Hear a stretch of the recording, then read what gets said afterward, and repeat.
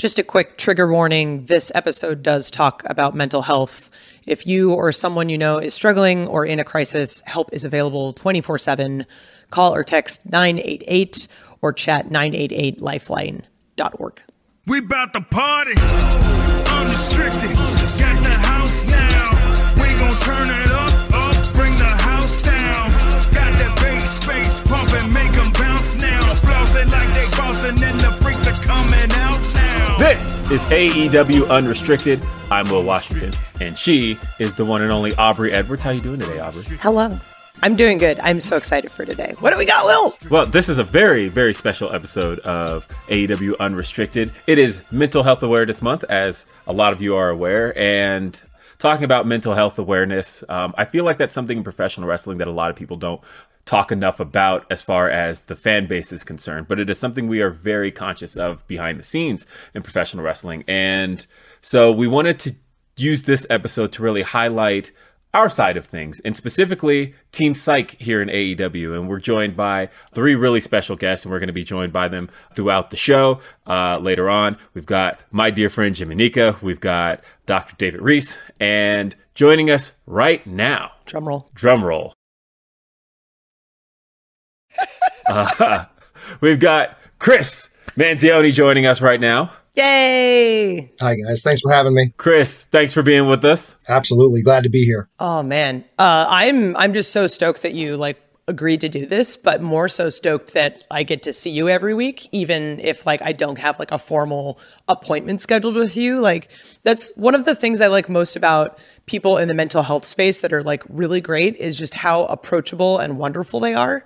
And I think you sort of embody that. I appreciate that. That part of my job is not always necessarily sitting down with somebody, having a formal session. It's, hey, running into each other in catering or in the hallway and having a small 2 or 5 minute conversation that, maybe somebody says something that resonates, and you never know what's going to stick. So, every moment that we have is valuable, and I try to look at it that way. Well, can you share some of the specific techniques or strategies you use to help wrestlers kind of manage things like pre-match nerves or anxiety? Yeah, great question, Will. So it's not exactly, a list of things to do, right? We're coming at this from a foundational standpoint, right? So what I want to do is I want to help talent build self-efficacy, right? Do they believe that they can face the challenges that are ahead of them? Do they believe that they have enough to overcome those things, right? That leads toward confidence. If you have confidence, then it really doesn't matter what faces you in the future. You're going to be able to attack that head on.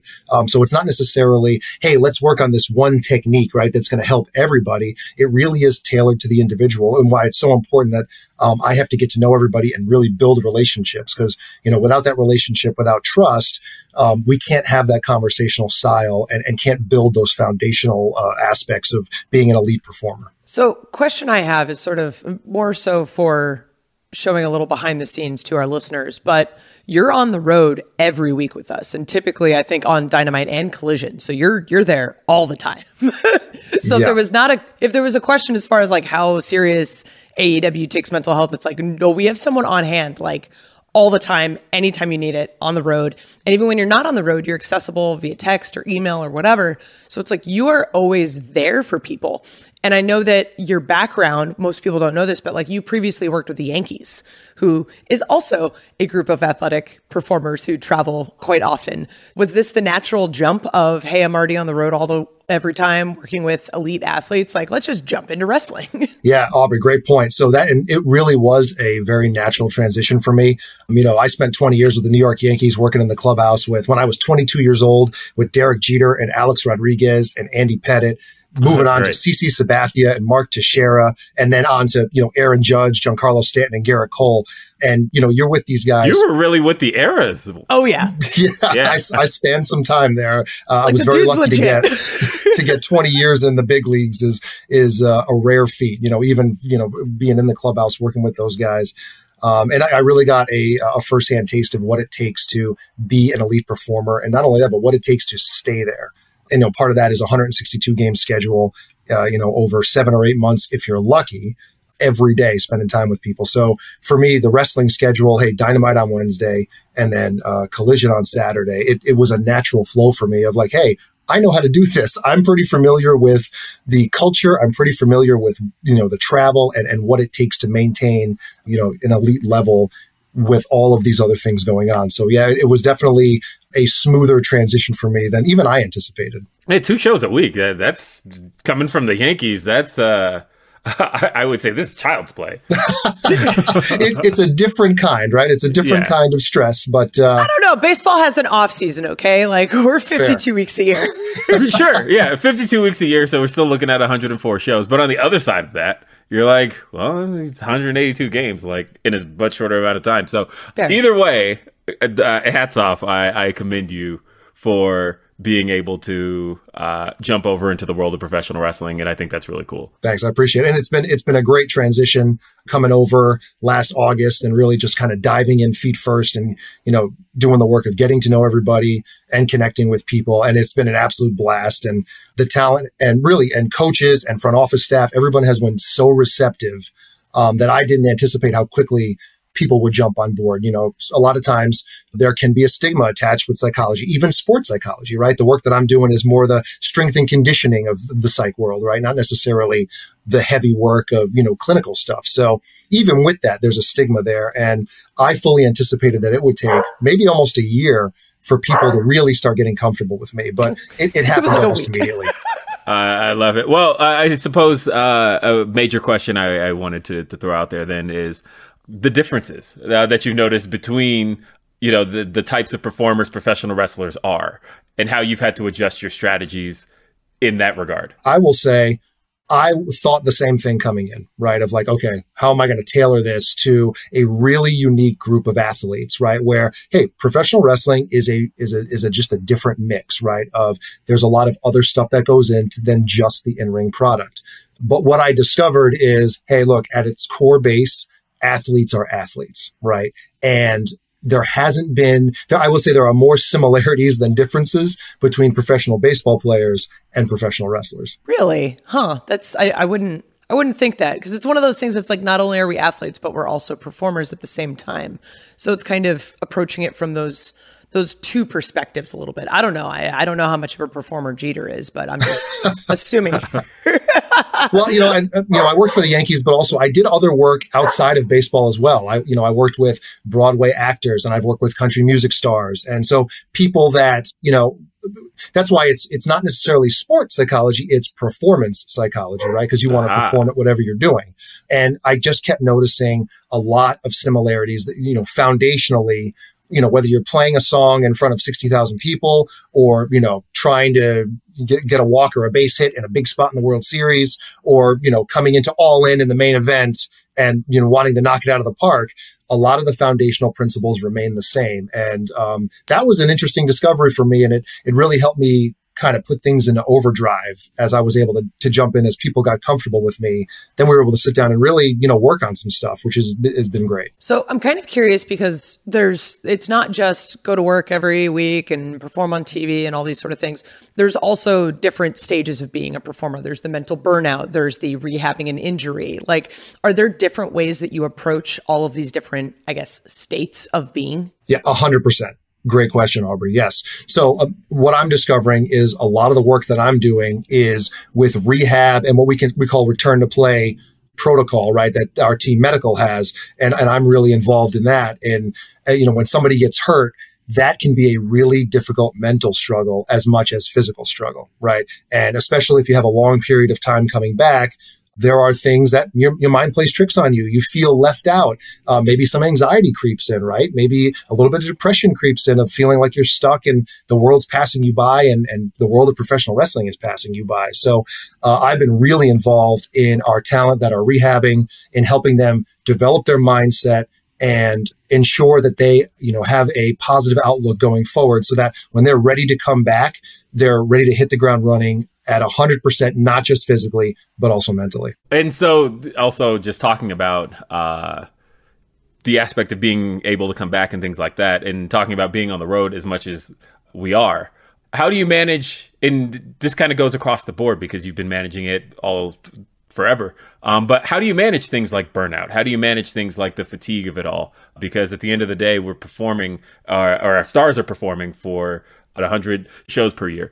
And so just thinking about how much of a toll that can take and how much having to maintain things like being over with the crowd and whatnot, how do you help the talent manage that kind of fatigue? Yeah. So, when we're talking about managing fatigue, right, first step is self-awareness. Being aware of what's going on physically and mentally, noticing things, right? Like, wow, I'm having a different attitude coming to work today than I normally have, or my routine isn't helping me the same way that it's helped me in the past. What's going on here, right? So, for those not watching the video, and I'm like pointing at myself because this is specifically something that you and I have talked about in our meetings. Yes. Absolutely. Right. Are you working for your routine, or is your routine working for you? And acknowledging that and finding where the line is that first step. And then once you acknowledge, hey, I think I'm experiencing some burnout, then it's all right. What do we have to do to recenter yourself, bring you back to, where you're comfortable being your best, right? And it's coming back to your values, coming back to your principles, coming back to your goals, and recentering yourself there. Which, again, depending on the person, there's a lot of different ways to get there, right? It's very much independent of who you're talking to. And finding those things and reconnecting with that a lot of times can be what helps you get through that. And look, burnout's burnout, right? So sometimes you just need a break. And sometimes the recommendation is, hey, I just need a couple of weeks off, or I need to take a step back, because the physical part of it is real as well. So it's just a matter of, being aware of it and then having the courage to take action on that. Oh man, I just love your mindset and how you approach all of this. So as we're sort of wrapping up here, what advice do you have for aspiring wrestlers who sort of want to develop that mental resilience and psychological skills for success in this industry? Oof, good question. So I'm biased, but my first piece of advice would be go find somebody who works in my field. Go find a mental performance coach. Go talk to somebody and let them help you, right? When we want to get physically fit, you can go get a personal trainer and they're going to help you get physically ready to go, right? On the mental side, go find a mental performance coach. They're going to help you get better, right? And sometimes hearing something from the outside, hearing it from somebody else who's trained in this field, something will just click, right? Or you'll hear something that you hadn't considered before, and that can really help you take the next step. No, seriously. Chris, thank you for being here with us. This has been a pleasure and a genuinely eye-opening conversation for me. And I think I know AEW talent listens to this podcast, and anybody who is listening to this, definitely take advantage of all of the tools that are available to you in AEW. And for any of the fans listening, I hope this conversation here gave you some better insight as to things that are happening in our company. And we've still got so much more to come. But seriously, Chris, thank you for being here. Yeah, Will, Aubrey, thank you so much for having me. It's awesome. I love being able to talk about this stuff. And I'm so happy that you guys are, honoring Mental Health Awareness Month and putting this out there for everyone. It's been great. It's just so awesome. Thank you for chatting with us today. We've got more coming up on Unrestricted. We've got more members of Team Psych we want to highlight during Mental Health Awareness Month coming up. AEW Unrestricted, we're back. It's Aubrey and Will, and this Mental Health Awareness Month edition of AEW Unrestricted continues with AEW's Team Psych, and we couldn't have Team Psych without a dear friend of mine, actually, and a friend that actually goes back before AEW, and it was funny because we started around the same time, and it was like this kind of race between the two of us to see who was gonna get their offer first. And so this was like conversation that was taking place all throughout. It's actually been about a year, right? Because I got my offer April 20th of last year. You beat me. The answer is you beat me. Yeah. I got my final offer on the 28th, which is this weekend, Sunday. Yeah. Well, it's Jimanekia Eborn.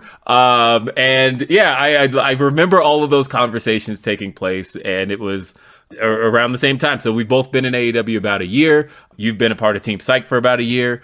But Jim, give us a little background on what you do in AEW and what you do in general. Whew, okay, let's do a full rounded thing. Hello, everyone.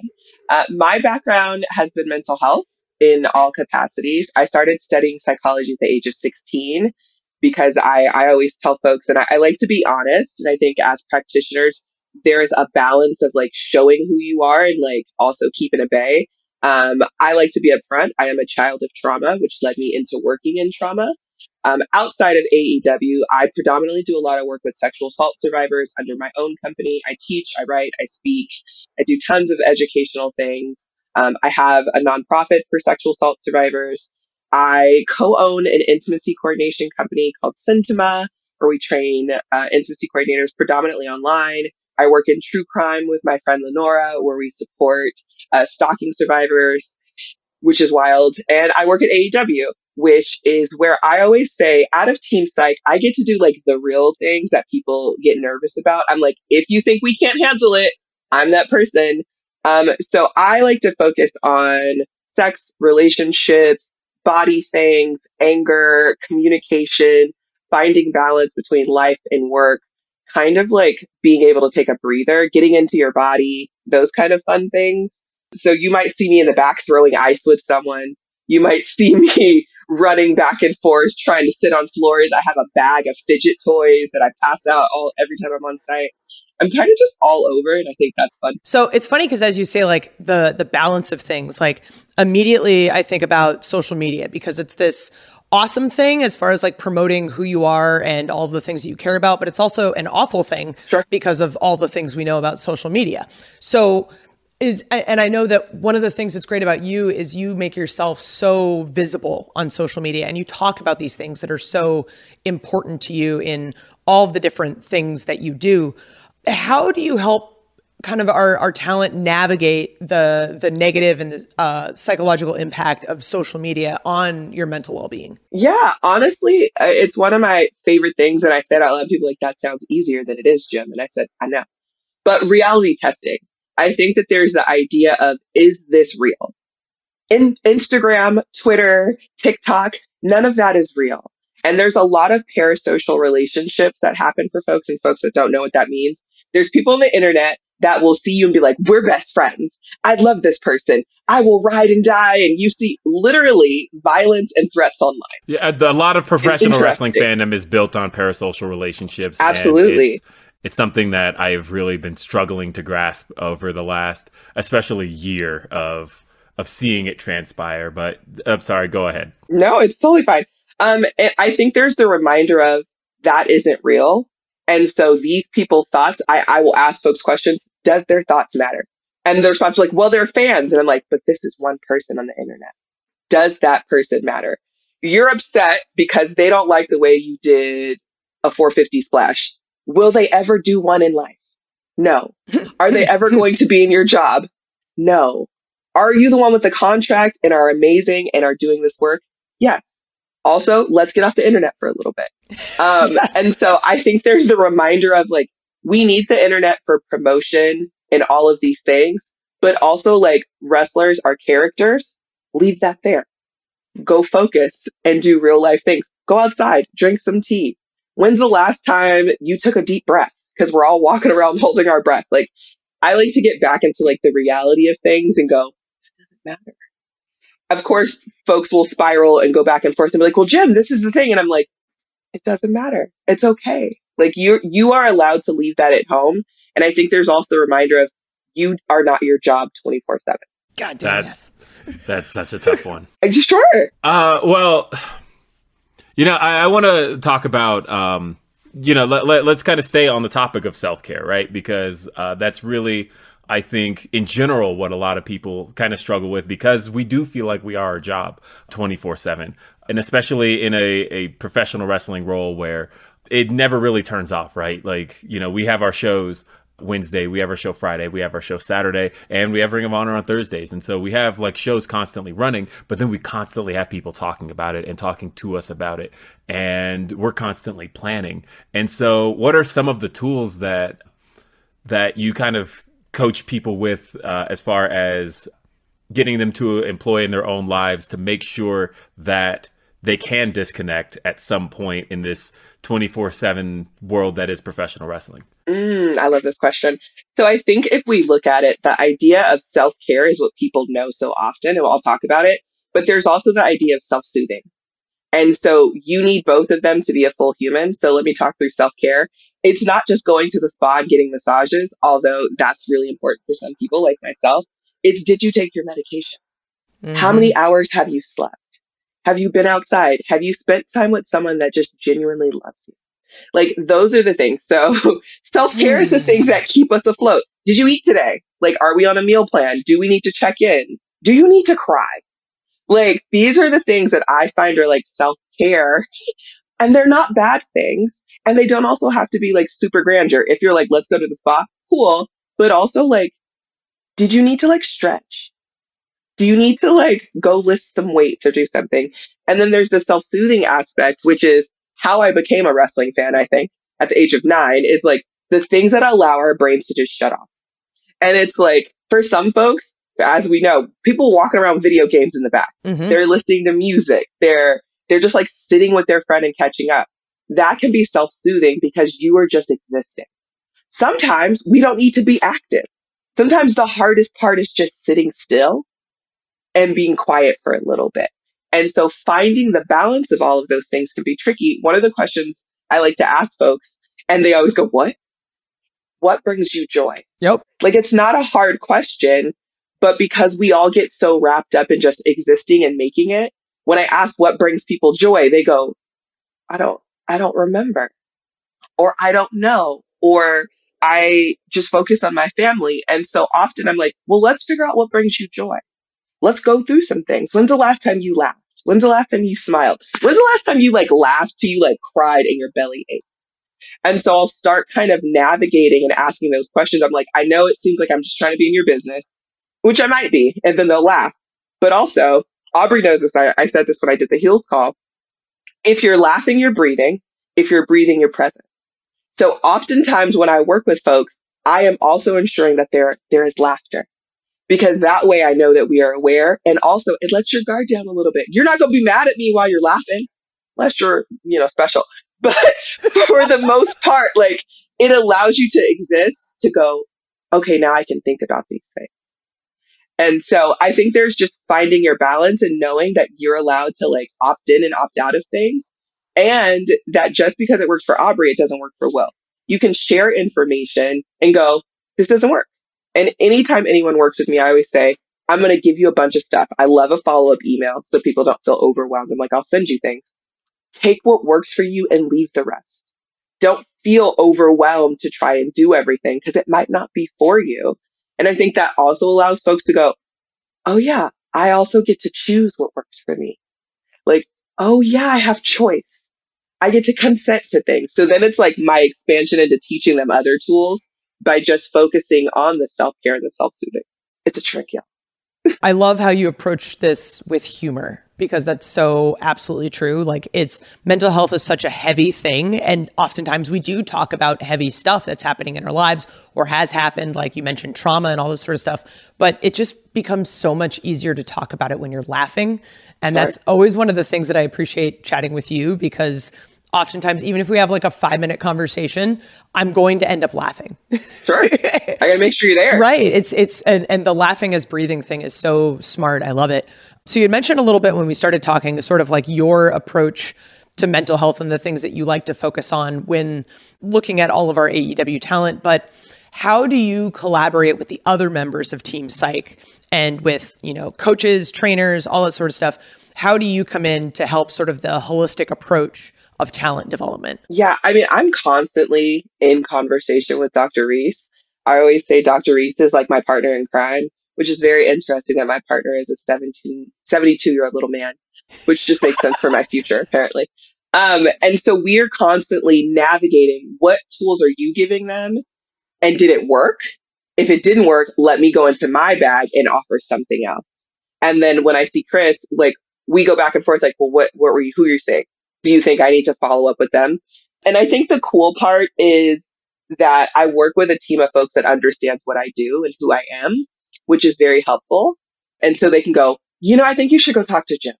That might be a better fit for you. And I think the honesty of this work is really good. Like, I don't work with folks that are trying to just counsel everyone, because fun fact, it's hard. Like, you might see Team Psych walking around smiling and doing everything, but also knowing we have jobs outside of this as well. And so we also have to maintain our mental health. So I think being honest in not necessarily like a world that's always so honest, right? being honest and being true, I think has been very helpful to be able to work in this aspect of AEW, and just allowing folks to see that we are humanistic, that we aren't just robots. We aren't just making things up and throwing it at people. I'm like, oftentimes you will never see me in like an AEW mental health shirt. That's just not who I am. And so, which also allows for confusion. But I think meeting people where they are has allowed us to be very engaged with individuals. Now, do I have to stop people and wrangle them? Like, hi, I have worked here a year. Have we met? We haven't met. Okay, let's have this conversation. But Team Psych in general, we are on the phone all the time. We are texting. Like, you're on a walk? Let's talk while you're on a walk. You're in your car? Let's talk while you're in your car. What are you reading? And also sharing information of like updated things in the world. As mental health is evolving, I think it's also important for us to know what's happening so we can share that information. There's a lot of folks that are anti-psych support, and I know it, and I see you avoiding me. But I think it's also because there's such a stigma around it, right? There's a stigma specifically in wrestling where if you tell me something's going on, I'm going to go tell TK and you're going to be out of a job. And I always like to note that that is untrue, especially in AEW. We don't report to anybody outside of us unless it is we need to get you a higher level of care support, or if Doc Sampson needs to know something. And even sharing information, if we don't need to tell the other person like big things, we don't. We want it to be very safe and secure for you as well. And so that's the reminder. Whatever you tell us, we keep it in-house. We're not telling the other wrestlers. We're not going in the locker rooms like, announcement. Let me tell you what Aubrey told me today. Like, it's not real, right? And so those are answering your question in long form. Those are kind of some of the things that I do. I always recommend to people, literally, you've been witness to it, where I was sitting there having a conversation and somebody's really breaking down, and you had just happened to be walking by, and I was like, you know who this is really the right conversation for? And I pulled you right in, and I walked by. You're like, hey, bye. Yeah, no, and I walked by like an hour and a half later, and you guys were still talking, and I was like, this is exactly it. This was exactly what I want to see more of. And it's so great to see that in our company, and I just love having you around. It's always exciting when I know you're going to be at TV or a pay-per-view or anything to that effect. And it was great even knowing you beforehand. And either way, thank you for being here on Unrestricted. Thank you so much. Thank you for having me. God, this was so great. Oh, man, we've got one more guest from Team Psych coming up. Jimanekia kind of mentioned a little bit, Dr. Reiss. I'm super excited. I'm so happy we get to promote all of our members of Team Psych here. Mental Health Awareness Month. Stay tuned. AEW Unrestricted. AEW Unrestricted. It is Mental Health Awareness Month. Aubrey and Will are chatting with all of the members of Team Psych because AEW really values mental health. And I'm so stoked today to have Dr. David Reiss as a part of this conversation. And Dr. Reiss, I've worked with you on multiple occasions, and I believe you are our first member of Team Psych to join AEW. Is that correct? I think I was the first person approached, yes. Yeah, because I remember talking to Doc Sampson initially, like, hey, we should really get some people involved in this because it's not just, we've talked about it a little bit already, like it's not the physical aspects of, the job, but also the mental aspects. So talk about sort of how you had come into AEW and what were sort of the focuses that you wanted to really drive home when building sort of Team Psych from the ground up. My background, I've been around the wrestling industry for about 20 years, but I've done sports medicine since medical school. So I'm not an athlete. I have no talent myself, but I've always been on the outskirts of it. And also it's been over 15 years now. I've done a lot of work on the East Coast. I was back and forth before the pandemic, and I connected with Chris Nowinski and the Concussion Institute, and I did a lot of pro bono work for them as an advisor. And then I got a call, I think it was October of 21, from Chris saying, hey, AEW is thinking of having a shrink on staff. Are you interested? Hey, that sounds neat to me. So we started actually on a case-by-case basis just to see. We had no idea what to expect in terms of volume or types of issues or what. And then I formally came on as a staff member January of 2022, and I'm still here as far as I know. But, my focus has been a bit more clinical. And obviously I come from a different demographic, a different background. My strengths are different than Jim's strengths, and I make no bones about it. And my demographics are obviously different. I make no bones about that. But, basically we started just on the sense of what do people need and what can we do to help them? And it was unclear whether it would be more of an EAP model of, see me 2 or 3 times, then use your insurance, or continuing therapy. But it turned out people like to talk to someone who understands the business, who can connect. So right now I'm just working with people for whatever they need, whether it be counseling, whether it be more depth therapy, judiciously medication at times. Jim is better than I am at some of the behavioral immediate stuff, so that I definitely refer people. We work together on that. We refer people to each other. And I'm a little bit more formal and a lot older. And so I sort of keep a little bit more in the background. And actually, I had been on social media. I know you brought that up until Twitter became X or Y or Z, whatever it is. And then I said goodbye. Good call. Just a great call. Good. Yeah. Just good. I had like 30,000 followers, which isn't bad for an old shrink. But I just said, I don't need that. So now I'm very limited in terms of that type of issue. But I'm well aware of the toxicity of that, and we're dealing with that all the time.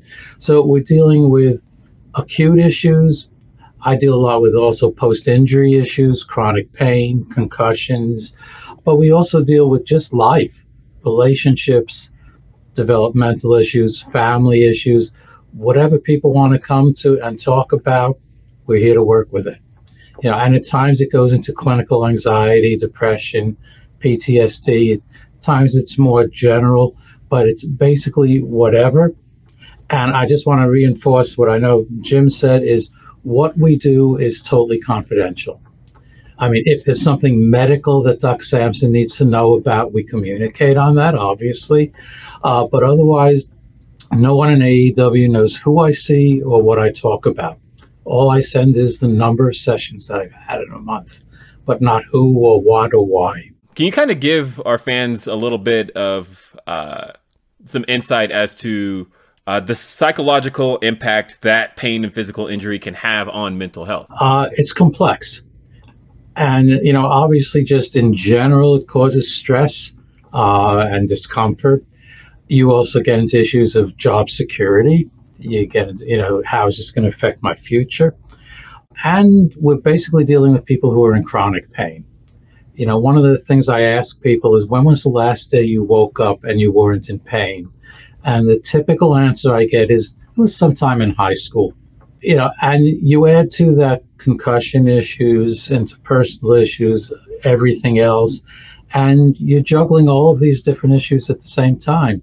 And obviously some people have a history of anxiety or depression or different types of issues that they bring to them. And sometimes being in the industry is a way of working through those issues, sometimes in a good way, sometimes in not such a good way.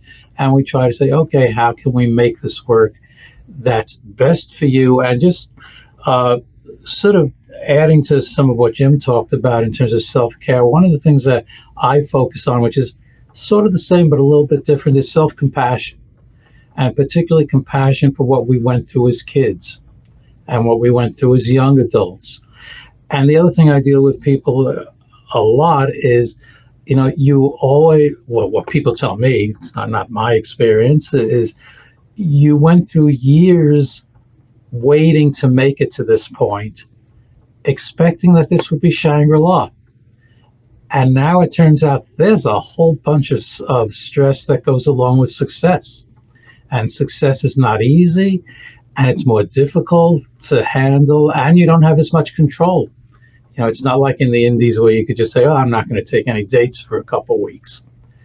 So it gets very complex, and we're often dealing with multiple issues at once. I think people forget about that fact that there's the physical pain aspect to it, right? Because we see wrestling as a performance a lot of times, but like I woke up today like in incredible amount of pain. I popped a rib out in just the most recent show. And it's like the things you don't really think about and how that sort of plays into it. So Talk about sort of the psychological impact when we're going through all of this sort of physical pain. The physical pain that not me, but that people are experiencing, but it's also coworkers, peers, friends.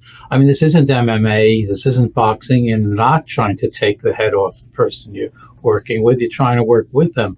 So there are also issues of responsibility, of guilt, of maintaining relationships that are really unique to this form of sports. And is it sports? Obviously, it's sports. I mean, sure, maybe the win-loss record isn't what counts like in baseball, but obviously it's a very high-risk sport. And like I tell people, it's a damn difficult job. It's not easy. It's difficult. It's difficult physically. It's difficult mentally. It's difficult travel-wise.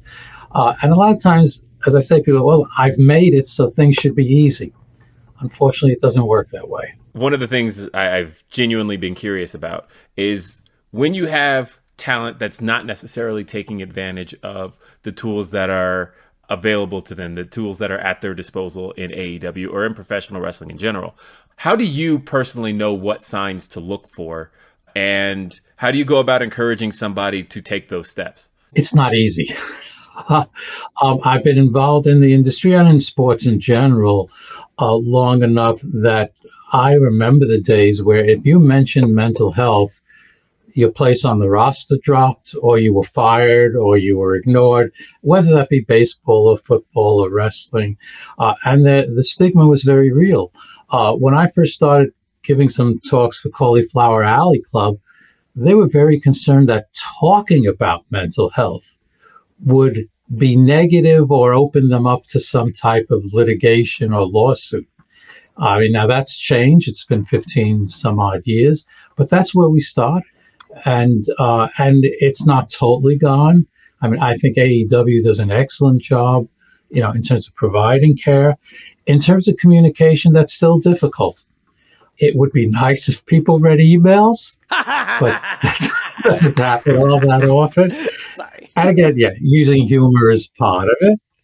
And we need to do a better job. We're actually trying to put together some more outreach, such as just connecting with anyone who's had an injury or anyone who's out for personal reasons, family reasons. Not to say they need therapy or need treatment or have a mental health issue, but just, hey, we're here. Do you want to chat? Even if it's an informal chat. Are you having issues with people you're working with? Do you want to come in and just like a couple of us just informally chat, not in terms of group therapy or anything? So we need to do better with some of that, and we have some ideas how we can. But if you look, this all started less than 3 years ago, so I think we're in a pretty good place for where we started, but there's definitely room for improvement. One of the things that I absolutely love is as talent is having these positive experiences with Team Psych, everyone's sort of talking about, hey, you should go talk to this person. You should go talk to this person. Like, I've literally had conversations in the locker room with other people saying, dude, you have not talked to Dr. Reiss yet? Like, please go. Like, it's a huge benefit. Like, he understands wrestling. Like, I don't think people understand how big of a deal that is. Like, I've been to mental health professionals and I try to describe a little bit of what I do at work, and it goes over their head and they just don't get it. And the first time we chatted, I was like, hey, I want to talk about this particular instance that happened. And you're like, oh yeah, no, I saw it. And I'm like, oh, we just cut out like 30-minute discussion. This is great. And we got down to like the root of the issue, and it was awesome. And I appreciate it so much. One of the things that Jim sort of talked about in our last segment was how Team Psych works together. Because you all have different backgrounds, you all have different demographics. Like Chris is on the road all the time, sort of you and Jim are available at different moments. Like everyone's available outside of work. How do you sort of fit into the makeup of Team Psych? I work mostly remotely. That's what I've been doing since the pandemic. I like to be on site now and then, but it's just not my personality to be I'm not Jim. I don't pretend to be, and we need that, but that's not my thing. So I show up a couple times a year, usually at the major pay-per-view. I'll be in Vegas. So people know I'm not an avatar. But basically I work remotely and having sessions. And because I'm aware of the schedule of AEW, and my schedule's more limited these days, I can be available. Well, I'm on the West Coast, so I can be available evenings for people on the East Coast. I can be available weekends. So it works pretty well that way. In terms of referrals, most of the people who come to me, as you say, are, hey, so-and-so told me, you're not that scary. Yes. No, I'm not that scary. I mean, the only time I've been in a ring is to make an announcement. And luckily I didn't get pile driven. There you go. But, but I've been around the industry. You don't need to explain terms to me. You don't need to explain to me how it works. But I make no pretense that I know what it's like to actually be in there competing. I don't pretend to. At heart, I'm a mark, but I understand what's going on, and we don't have to spend time. Oh, yeah, what do you really mean by that? Well, I don't get that.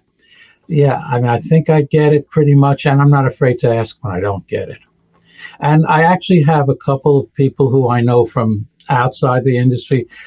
Some of them retired, some still active in the indies, who I'll turn to at times when, like, hey, explain this to me, explain that to me, so that I have a better idea of what it's really like, not having been there myself. It's like a continuing education, but for wrestling. It's like, hey, so let's talk about this kind of thing. Like, what's happening in the industry nowadays? Yeah.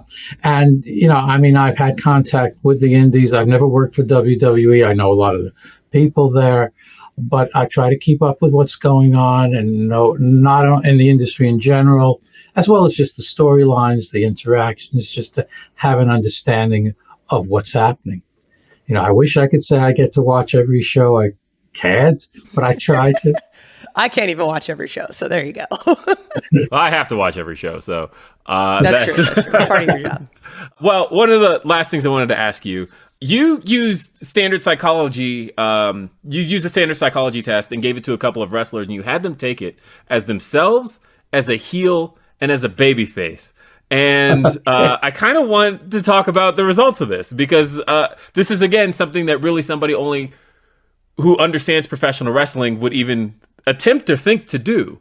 And so kind of talk about the results of that. Yeah, that's interesting you bring that up. That was, that was about 10 years ago that I did that. And it was with Cauliflower Alley Club. And I just thought of that. I thought, let me see what would happen if I administered psych testing and just a standard MCMI, we call it. And I said, take it as yourself, take it with the mindset of your favorite baby face, and take it with your mindset of your favorite heel. Theoretically, the one taken as yourself should have come back as accurate, and the ones taken as somebody else should have come back as inaccurate, as not reliable. But these people are so good at what they do, all three came back reliable, which was because then we were able to integrate both on a psychological level. Okay, where is this coming from? Are there issues you have from your past that can contribute to you being able to do this, but maybe have a negative effect in other ways? And that's where I do some of the deeper psychological work. But also what I was doing at that time was to help people develop, well, where would you be best? And obviously things fluctuate and people make turns and swerves. But where is your strength? Is it being the face? Is it being the heel? And it was very interesting. I haven't done that recently because right now I'm working more clinically, but it totally shocked me when it threw out all of the theory and all three results came back as accurate. Oh my God. That's hilarious and wonderful. And I kind of want to do it myself. You're glad to. Oh my God. Yeah. I might be giving you a text after this just to see like, hey, let's set that up. Let's see what happens. Oh my God. Thank you so much for meeting with us today, Dr. Reiss. This was so great. Look, just to add one other thing real quickly. Sure. I do deal with medications very conservatively. And there I do coordinate with Doc Sampson when need be. But there's a place for that. Obviously you don't want to use anything that's going to interfere with performance or anything else, and we have to be careful. But that's something that I do offer very cautiously, very judiciously, whether someone's been on meds in the past. And I'll say one more thing. Most athletes hate antidepressants because they make you too flat. So a lot of times I'm thinking out of the box and doing things that may not be standard psychiatry, but if they work, they work. Mm-hmm. And I'm not going to knock success. Yeah, if it ain't broke, don't fix it. Yeah. If it's safe and it works, that's what we're aiming for. I just love that we were able to have all three of you on today to talk about kind of the different aspects and the different approach to mental health when it comes to athletes, performers, people who basically exist on the road, and then all of the aspects of that, like the outside life, the dealing with work, the dealing with success, all dealing with injury. Like, this was such an insightful conversation, and I'm so happy we had all of you on today. I'm very glad to at any time. And actually, seriously, the more publicity we can get within the company, the better, the more that people know I'm here.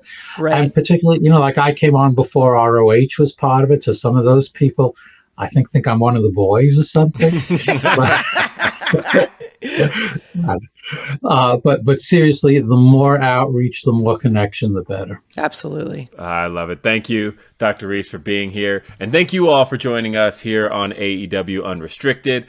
You can catch new episodes of AEW Unrestricted every Thursday on your favorite podcast platform. We've got video episodes available every Monday on our YouTube channel. AEW Dynamite airs every Wednesday at 8 p.m. We've got on TBS, by the way. We've got AEW Rampage on TNT every Friday. We've got AEW Collision every Saturday on TNT. And of course, Ring of Honor is available on watchroh.com on Honor Club every Thursday. Thank you all for being a part of this special episode of AEW Unrestricted. This was a phenomenal listen. It was very informative for me, and I hope you got as much out of this as I did. I'm Will Washington. That's Aubrey Edwards. We'll see you next time. Have a great day. Peace. As a reminder, if you or someone you know is struggling or in a crisis, help is available 24/7. Call or text 988 or chat 988lifeline.org. Come on, throw your hands up, let me see you. Unrestricted, got the house now. We gon' turn it up, bring the house down. Got that bass space pumping, make